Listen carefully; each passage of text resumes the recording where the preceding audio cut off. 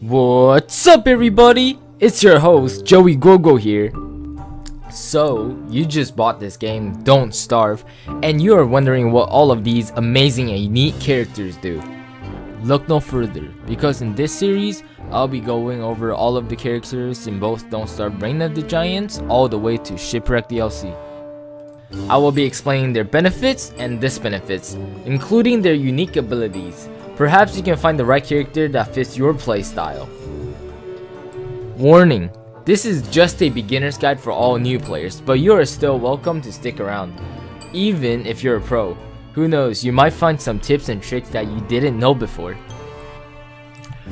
Moving on to our second character on the list, Willow. She is the weakest character on the scale in my opinion, and definitely not a character recommended to beginners.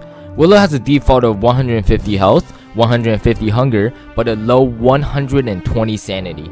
Her main ability is that she is immune to fire, which can be very good when you're dealing with mobs like firehounds or the late game boss, the dragonfly. She also has a sweet lighter that never runs out in the single player version of Don't Starve, and being the only one that can cook and burn things in her inventory freely without taking any damage. Her lighter gives her a smaller radius of light than a torch, but it never runs out of fire, which is very useful for exploring the map early on in the game. However, her huge downside is that she sets things on fire when nervous. Every time her sanity drops low, she will set things randomly on fire nearby. And sanity is very hard to deal with, especially when you're a new player.